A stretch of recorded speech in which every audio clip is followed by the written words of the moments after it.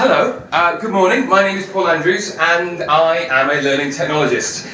I'm currently working for Newport University as the head of their Centre for Digitally Enhanced Learning.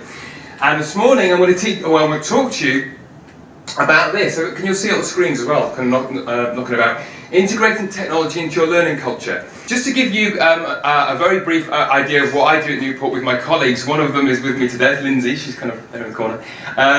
Essentially at Newport we are a team of consultants and we service the staff and the students within the university as well as external clients. And we don't get bogged down so much in the gadgets and the gizmos and the technology and the shiny. What we're more concerned with is people and how people work together, how they can communicate and get things done. So essentially what we say to people is, well, forget about what is and what isn't possible and tell us what it is you want to do. What learning experiences do you want your students to actually have? And then and only then do we start thinking about what technologies we're going to use. And then it's our job to educate. We do not train, we educate people how to use the right tools to get the jobs done. So, most of the things that we actually use are free and open source. And the reason for this is because, well, if something's free and you try it as an educator and you don't like it, well, it doesn't matter because you've not spent any money. But if you do like it, well then fantastic, because you can scale it and roll it out across your department, across your school, for no cost. A lot of the things we use are also cross-platform because, as Stephen was saying, you know, these things have to work on all sorts of different devices. And it also means if they're web-based, you don't have to ask IT to install them for you.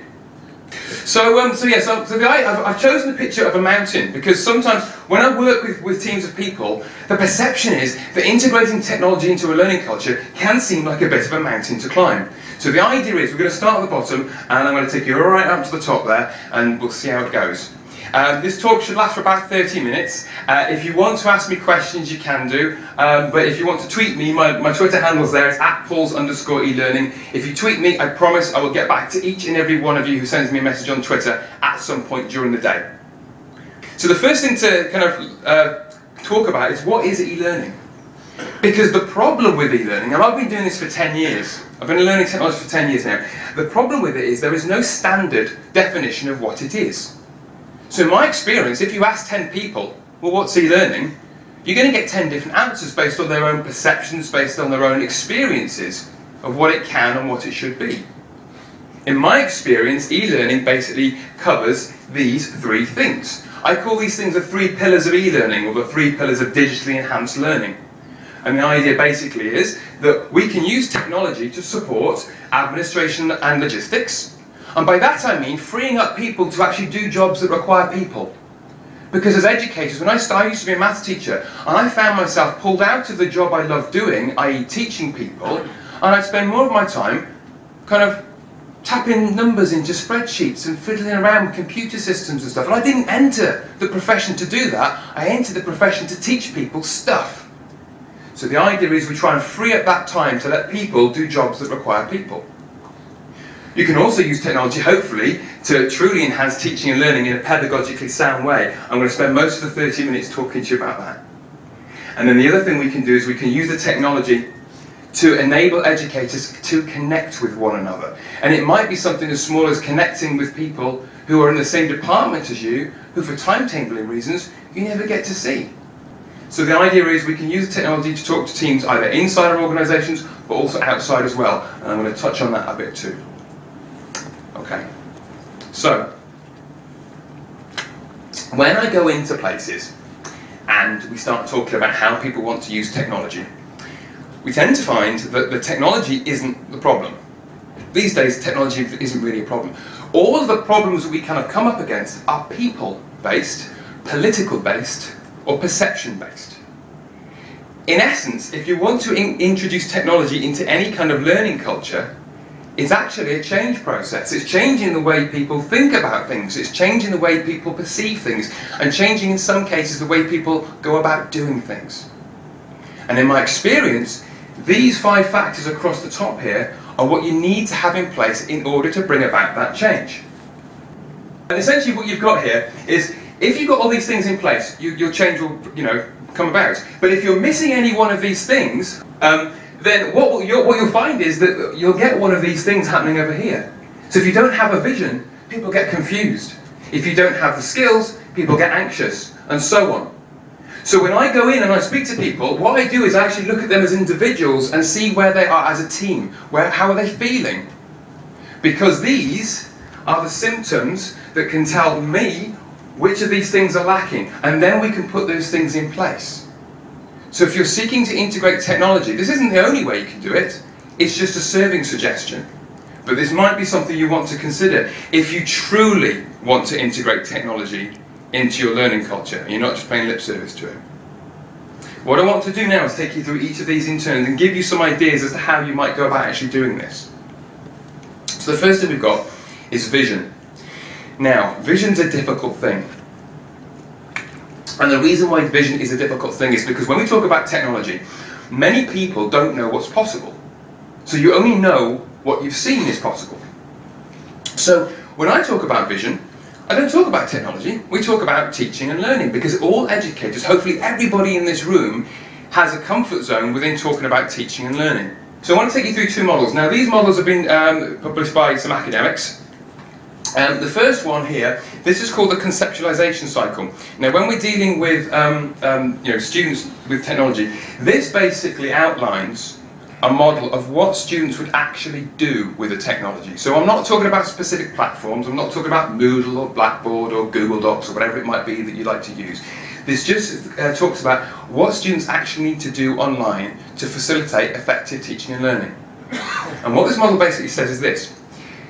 The first thing you need is to make sure you've got the resources online. The resources could be PowerPoints, they could be handouts, they could be videos. But the point is, they need to give students the ability to grasp the concept that you're trying to teach them. That's the first thing. Now, what I tend to find is when I'm dealing with most educators, most of us in the industry think that e-learning starts and stops right here. I've done a PowerPoint, I'm going to stick it on Moodle, put a tick in the e-learning box, and I'm gone the pen. Job done. What this model suggests, and in my experience, that actually that's okay. If you're doing that, that's not a bad thing. But what I would suggest to you is that there is more that you can do. And the idea is that if you have students able to access some resources which gives them the concepts, you then need to give them online activities which allow them to test out their understanding of those concepts.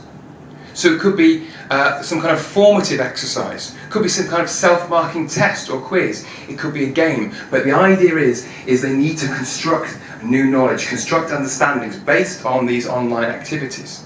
So basically, we've got the resources and you've got your activities. But the third and final thing in this particular cycle says, well, okay, once you've got these two things, that's great. But what you then really need to do is give your learners, your pupils, your students, the ability to talk with one another online, to share their ideas, to bounce their ideas around. Because this is kind of what people do in the workplace. It's what we as humans kind of have done for thousands of years. We seek to understand something, we test it out, and then we have a chat about it. So this is called the conceptualization cycle, and it really, really does work. And the beauty of it is, it works for any kind of technology, any kind of resource. So we're not tying ourselves to going, right, we've got to use Moodle, we've got to use Blackboard, we've got to use... This works with anything. And when you put these three things in, something quite magical happens, because it gives you as the educator the ability to start to bring the technology into the classroom, which is where the second model comes in. Now, there's actually three stages to the model. This was done by an academic called Robin Mason. And what Mason said was that when educators start using technology, there are three kind of stages to their development. Other models are available, but I find this to be quite elegant. It kind of works. So the idea basically is this. When people first start using technology, they dip their toe in the water, quite rightly, because it's a bit scary, and they don't want to mess things up.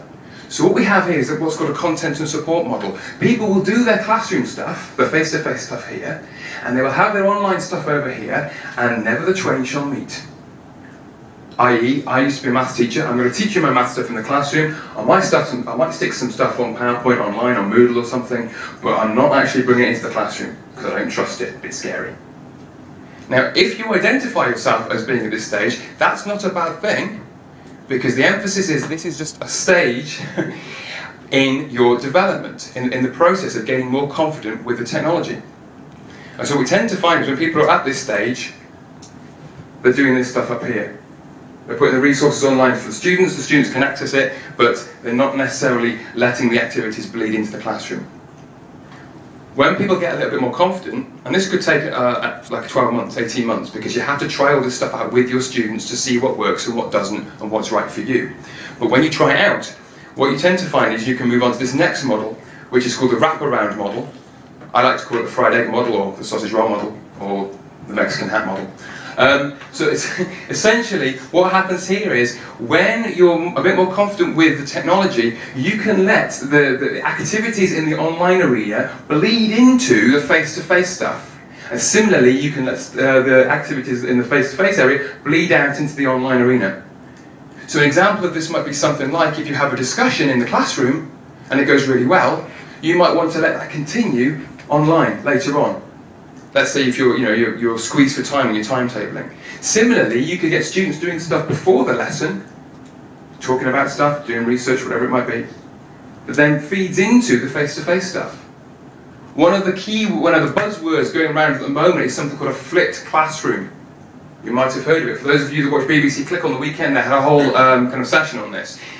Incidentally, everything I'm talking about, by the way, I've made a little web page for you. I'll give you the address at the end, and it's all on there, including the BBC Click thing about the flipped classroom. But essentially, if you start doing the flipped classroom, the idea is, in a traditional classroom, people will, we as educators stand at the front, or maybe we'll walk around, but we disseminate the knowledge to the students. The students, or the pupils, then go home and do the homework to learn to understand their knowledge. The flipped classroom turns it round. It says, no, when you're at home, use the online stuff to actually get a handle on the knowledge, to conceptualise the stuff. And then once you've got the concepts, you come into the classroom and you do the activities, you do the homework with the tutor. So the role shifts from an educator being someone who's like a guardian of knowledge to someone who's being a bit more of a guide.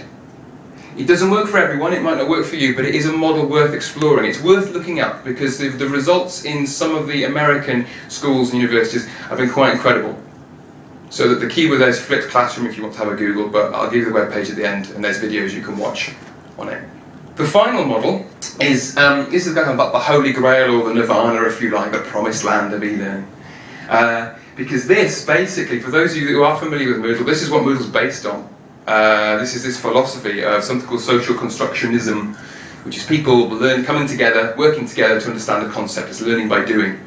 And the model basically is this. You have learning resources that are online, but they're different types of learning resources with the same learning outcome. So as a student, I might go, right, I want to watch a video, and that will let me understand that concept. Or another student might go, no, I'm going to read something, and I understand that concept. The point is they both arrive at the same destination. They both understand the same thing, but they have chosen the path that they take to understand that concept. This, by the way, can take years to set up. It's not something you can do overnight. If you're kind of like here, then to get to here takes a little bit of time. But you have the learning resources. Then you give your learners collaborative activities to do, things they can actually do together. And then, and this is the scary part, how many university people we got in today? Just kind of, this is the scary thing for universities, because you mentioned joint assignments, they get a little bit twitchy. The same people get twitchy when Stephen was saying about looking up an essay. You could feel people going, oh my god. It's a bit scary. But the idea is you can give your learners joint assignments to do. Now, when I was a maths teacher, I used to hate this. Hate it. Because I knew if I had more than 3 people in a group, maybe 4, one of them would assign themselves the role of chief nose picker. And they would stand at the back of the class and do nothing. But these days, with the technology we've got, it's possible for you to set up assignments and monitor and grade each individual student's contribution to the group as a whole. So if you want to, you can give the group a grade, but you can also assess the individual input. Depending on which tool you use, your mileage will vary, but for those of you that are kind of Moodle-centric, it does that really easily. So that's the vision. We've got skills next. Now the idea behind the skills is essentially, it's quite difficult to get skills, to get skilled up. If you're sitting there in isolation, or you're sitting there, you're in like a little cave almost, you're in there in your staff room thinking, how am I going to get skilled up? How am I going to upskill myself? Where's my CPD? Who's going to train me? And all that kind of thing. Now, you might have read the statement that came out from Leighton Andrews. They're developing this hub, spelled with a W, because it's Welsh, I guess. Right. But they're developing this hub that is going to allow people to come on and engage with other people and get trained up and do all kind of good stuff. But The hub's not ready yet. And one of the things I like to do when I'm doing these talks is give people ideas and advice and tips that you can use right now. So what I would suggest you do if you want to get engaged in actually upskilling yourself is to get involved in one of the many communities of practice that already exist. Now, a community of practice is basically a group of people who have come together to share ideas and resources and tips about doing something, whatever that something might be. This is, I'm not going to talk you through all this, but this is basically the model that IBM use. The communities of practice have been around for a number of years. They're very, very successful. But the idea is IBM uses this, and they basically have online areas with a certain functionality that let their co-workers come together and share tips, ideas and resources. From a practical point of view for educators, you can engage in communities of practice right now on places like Twitter, on LinkedIn, on the Moodle support forums. There are hundreds of thousands of educators who are ready, willing and able to give you time, to give you their resources and advice for free. Because as educators, we're all kind of guilty sometimes of reinventing the wheel. We've all done it, I've done it, but the point is most of what we teach has already been taught at least once before, and so it's sitting there somewhere on someone's USB stick or on some website somewhere. So if you engage in one of these communities of practice, if you get onto Twitter, if you get onto LinkedIn, you'll be able to connect with people that go, oh yeah, I teach counselling too, or oh yeah, I teach PE too. Here, have my lesson plans. I find this works with when I'm trying to teach numeracy to 8-year-olds. This works. So in addition to the things that the Welsh Assembly has planned, in addition to what your individual institutions have planned, the knowledge and the skills and the resources are all out there for the taking if you choose to get involved and take it. Incentives. Why should you bother? Well, the thing is, if we don't have incentives, you tend to get resistance. And resistance is one of the major kind of stumbling blocks when it comes to integrating technology into any kind of institution, particularly education, because people don't get that buy-in. And it might not be buy-in at the kind of classroom level, it might be buy-in at senior management level. I'm hoping, because you're all here today, that you kind of have an incentive for using technology in the classroom in some way, shape or form.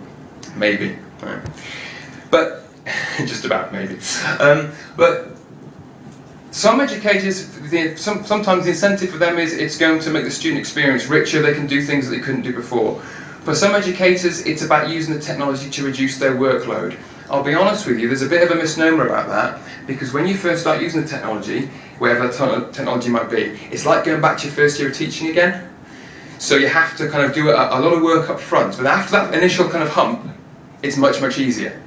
And if you're engaging in these communities on Twitter and LinkedIn and all these other places, it's much, much easier. But the first year, you do have to put a little bit of more effort in to get some stuff out. But once you're over that initial hump, your life will be much, much easier. But for the senior managers in the room, for those of you that are responsible for kind of strategy and finance and all that kind of stuff, if you're not aware of it, you might want to have a look at this document. Again, in the website I'll give you at the end, I've put this PDF up there anyway. This was a report done by JISC and the Higher Education Academy and the Association for Learning Technology that basically went into the real tangible benefits of integrating technology into your schools, integrating technology into your colleges. And it talks about things like the financial gains that can be made. It talks about things like how you can offer courses to learners who wouldn't be able to otherwise study with you because of geography or other kind of limiting factors. It talks about how you can also upskill your staff. So again, if you are in that position, have a read of this. Even if you're not, you might want to have a look. It's got some quite nice examples and case studies in it. But I'm hoping this morning I'm kind of preaching to the converted, maybe, or at least on the fence with a slight leaning. Okay, resources. When I first started teaching, one of the problems I used to find was people would say to me, "Oh, Paul, there's all these websites with all these resources on." I mean, we're going back to kind of like the 2000s now. And I go on there, and there'd be like 1,000 resources for teaching this, and 500 resources for teaching that. And for me, at least, it was too much. I got a bit like a rabbit or a squirrel in the headlights. I was like, ah, frozen. So I decided to make my own website. And what I was going to do is basically look at all the stuff that was out there, whittle it down to the top 3 or 4 things, and put it into categories. And I was only going to use it for me. It was only going to be my thing. And then when I became like a learning technologist, I started using it with the staff I was supporting. And it's kind of grown since then. So whilst there are other sites you can go to get lots of learning resources, and again the hub that's been announced is one of them, but I want to give you something today that you can use right now. I just want to kind of show you this, which is my humble little effort. The web address is, again, there's a link to it on the main page I'm going to show you later on, but it's bit.ly/Paul's eLearning. And just to show you a screenshot, I'll zoom in. If you want me to zoom back out against the address, I can do in a second. But essentially, this is the home page. And on here, you'll be able to access hundreds of resources that are completely free, all categorized by what they do. And the idea behind them, if something's going to be on this site, it has to be totally free. It has to try and be cross-platform, where possible, but the most important thing is it has to produce good results with a minimum of effort, because it's aimed at normal, well-balanced individuals such as yourselves, all right, and not a bunch of IT ninjas. Okay, so that's the idea. So the idea is it's for normal teachers to come on here and go, I want to make a timeline, or I want to do a mind map, or I want to edit some photos, or I want to do a podcast. Whatever it might be, you can go on there and you will find at least one tool that takes your fancy, hopefully. Okay? So other tools are available. I mean, other sites that are worth mentioning. The Learn Hire website is very, very good. The Joran website is very, very good. But say, in my experience, too much choice can be just as bad as too little choice. So I try to have some kind of editorial control on that. So that's there if you want it. Right, the last thing, the action plan. The action plan is perhaps the most important part of what you need to do if you're actually going to move forward. Because one of the nice things about conferences, I mean, it's lovely, you know, we come here, you know, I put a tie on, you know, meet people, have a bit of a chit chat, have a coffee, have some nice food, it's all good, and then we go back to work. And I don't know about you, but in my experience, the vast majority of the conferences I've been to, I go back to work, and then nothing happens, ever. Because there has been no action plan resulting from the day. There's been no action, there's been kind of no full momentum. It was all very nice and interesting, but it's like, what do we actually do? So what I want to give you, I want to give you a tool that you can apply today, or a tool that you can start doing tomorrow with the teams that you work with. And this is the exact same methodology that me and my guys in Newport, we use with all of our staff. And the methodology is called scenario-based design. I want to talk you through this. The beauty of scenario-based design is it doesn't require any expert technical knowledge at all. It's all focused around teaching and learning and on the student experience. So at Newport, you know, we have people that teach counselling, and we have people that teach sports, and we have people that teach computer games design. Now obviously, within that, and everything else in between, and within that spectrum of people, there's going to be a whole lot of people that are really comfortable with technology, and a whole lot of people that are really scared of it. But this is a great leveler for all of them, because it says forget about all of the technology, forget about dropping names like Twitter and Facebook and all that stuff. Let's talk about teaching and learning. So what we say to people is, tell us a story. Tell us what it is you want your students to do. Imagine if you could wave a magic wand. In 6 months' time, what would your learning environment look like? And so they do. I'm going to zoom in, it's a bit dinky. And it's a plain English story. And for those of you that can't make it out on the TVs, I'll read a little bit out to you. This is an actual example, a real one from Newport. So we've got Charlie enters the module, she finds the discussion forum, she reads the comments, she selects the comments, puts together her response, blah, blah, blah, blah, blah. It basically talks about how that person is going to interact. It's not name-dropping any particular tool. The idea then is, we then get that tutor, the academic, the lecturer, the teacher, to highlight the verbs, the doing words. Sounds a little bit noddy, but there's a point to this. And the point is this. If we know what we want the students to do, then we can identify the tools and technologies and the functionality they need to have to enable the student to do the things we want them to do. So the idea basically is we highlight all the verbs, and then we put them into a little table to identify what our requirements are. So we have this little table here. And what we do is we categorize each of those things by saying, right, each of the sentences that you've written, that you've highlighted, do they fall under one of these 4 categories? Are we talking about transferring information? Are we talking about assessing people's learning? Are we talking about communicating with people? Or are we talking about people creating content? And then we fill a little table in that cross-references each of these things. So we distill the story they've got into basically a criteria. Once we have the criteria, we're then able to identify what tools we're going to use. Now, because I know some of you are using Moodle here, I've used the next slide as an example, but you can do this just as well with Blackboard or any other tool that you want.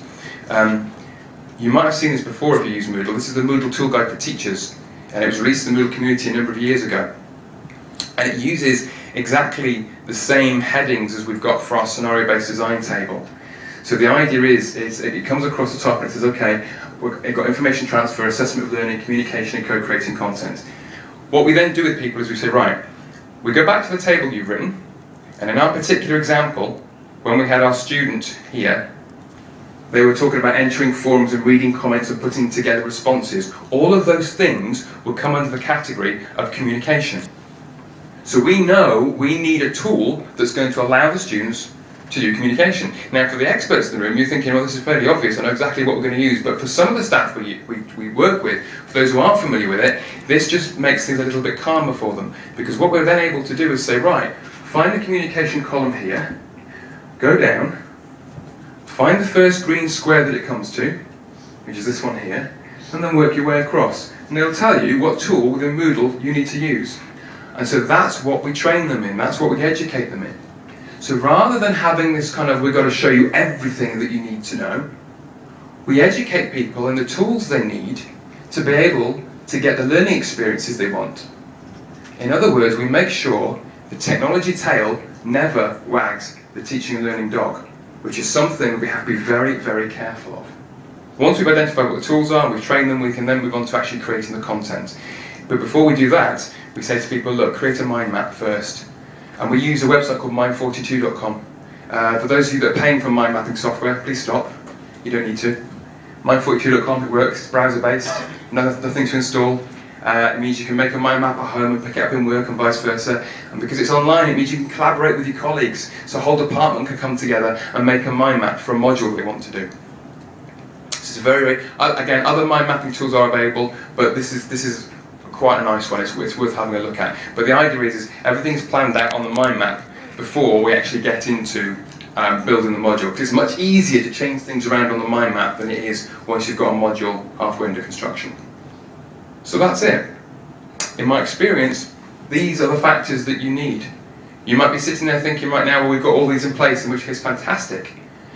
But you might be sitting there thinking, oh blimey, we need some of these things. The workshops that are going to go, that follow on from this will give you an opportunity to explore some of the things that you think you need, because these are just my suggestions about what you might need.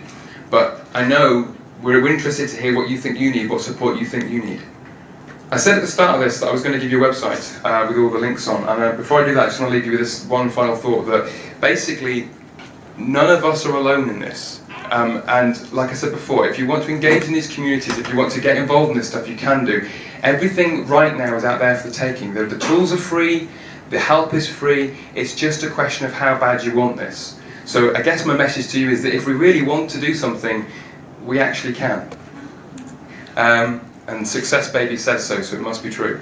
So this is the web address at the bottom here. If you point your browser to it, it is case sensitive. If you point your web browser to it, it will take you to a web page with this presentation on and links to absolutely everything I've mentioned during the last kind of half an hour or so. Ladies and gents, it's been an absolute pleasure talking to you. Thank you very much indeed. And if we've got time for questions, I'll be very happy to take them now. Cheers.